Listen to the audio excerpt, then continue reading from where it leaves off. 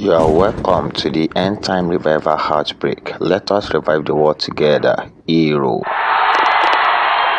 Associated with the Christian people on the campus, and at the Bible study, they will say, this is not possible, that is not possible. Then I will say, from what I've read, this is possible. And when they couldn't handle me in the little Christian community there, that is the Bible study, then they took me to the chapel, and there was this professor of religion. And this professor of religion at the university there, they called him to the particular study that night because they felt that all these other students could not handle me in our Bible study class, because all the time they say, without holiness, no man shall see the Lord. If we drag it here and drag it here and drag it there, I will end up by saying, without holiness, no man shall see the Lord. They will say, well, what if a person does this and this, and after giving all the arguments and all the examples, I will end up by saying, without holiness, no man shall see the Lord. Then they felt it's difficult for fellow students to handle this man. Therefore, they called this professor, with a lot of degrees, head of department of religion and culture. And he came that day, and we were sharing the word of God.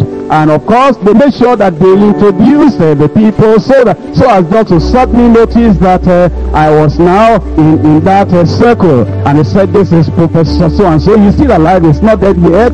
He's still over there. They said, this Professor so-and-so, and this is so-and-so. And they brought other students that were studying religion. And some of them had mustache, and some of them had beard, just to be a little bit wild. And then they said, this is so-and-so, and this is so-and-so. And so I kept quiet, and we started the Bible study the way we used to do. And then they started saying, once you are saved forever.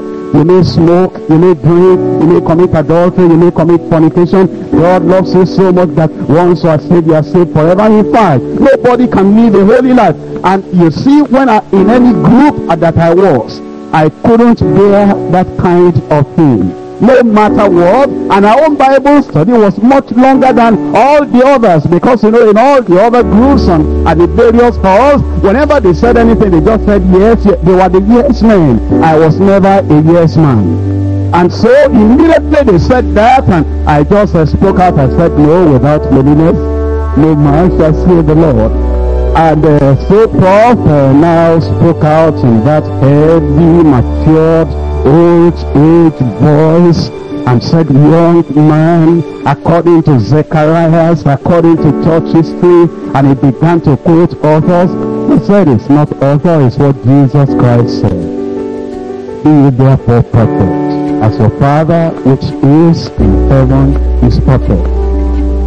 It's either those authorities know more than Jesus, then they become our Savior, or Jesus knows more than them, and then Jesus will say, Savior, that I will stay with Jesus. If perfection were not possible, if holiness were not possible, if purity of heart were not possible, Jesus Christ was the economist of words. He'll never say those words because he never used any redundant word. He never said anything that shouldn't have been said. And then that day, the professor quoted his own and quoted his authority, but I went back to my authority, the word of God, established from everlasting to everlasting. And though professors and colleges and universities and deans and all those people may change, our God remains ever the same. And so I came out of the university. It was like I was the Lone Ranger. And it was like nobody would ever listen to me. And it was like, this was an impossible task that I had. And so when I came to the University of Lagos, 1972, the Christian Union there had heard about me. They didn't know I was a troubleshooter, a troublemaker, but they thought, I was just a quiet, nice man that will come and give them a, kind of message at the Christian Union. So they called me and they gave me a subject they shouldn't have given me. They gave me the subject I'll be talking about tomorrow, which is the Christian and the world. And when I got that paper they wrote to me from Unilag, and they said, this is what I'll be talking about, I knew that we were in for another deal. And so I went into the Word of God, and I came over there. And when I came, that was May 1972. And I delivered the message. For them, it was too hard for them to know that whosoever is born of God does not commit sin, because the seed of God remains in him, and he cannot sin because he's born of God. In this, the children of God are manifest, and the children of the devil. Whosoever doeth not righteousness is not of God. He that doeth righteousness is of God, because Christ abides in him. It is Christ in you, the hope of glory. Immediately I finished like this, somebody just left the congregation and took over the microphone and said, everybody sit down, we have not finished yet. We do not accept that. Open confrontation.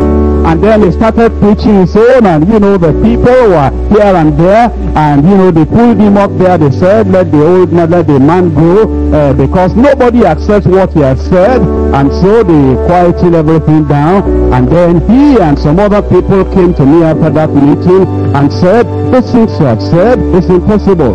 How can a person live without sin? And that a person should not be of the world. And I quoted the Bible to them, but no, they will not accept. And then God so worked it. It was that same year, 1972, I went to do my postgraduate at the University of Lagos.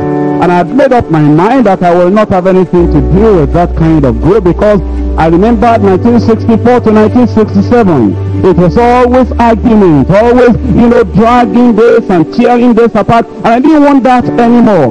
But then when I came in September 1972, here came the president of the Christian Union then, and he said that, we still remember the experience we had in May, but we hope that you will not abandon us.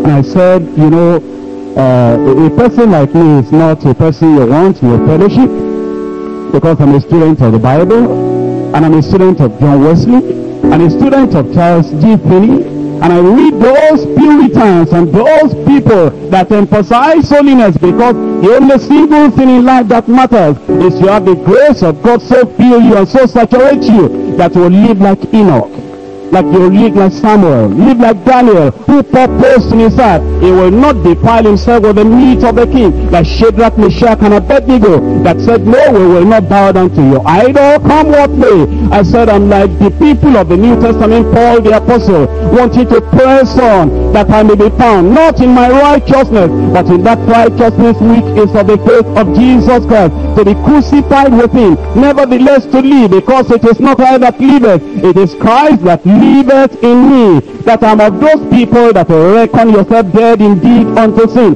and alive unto righteousness. I'm not the kind of person you will want in your fellowship, so that I don't disorganize everything for you. And he said, we still want you all the same. And so I was on the edge like that, but again it was a year of trouble.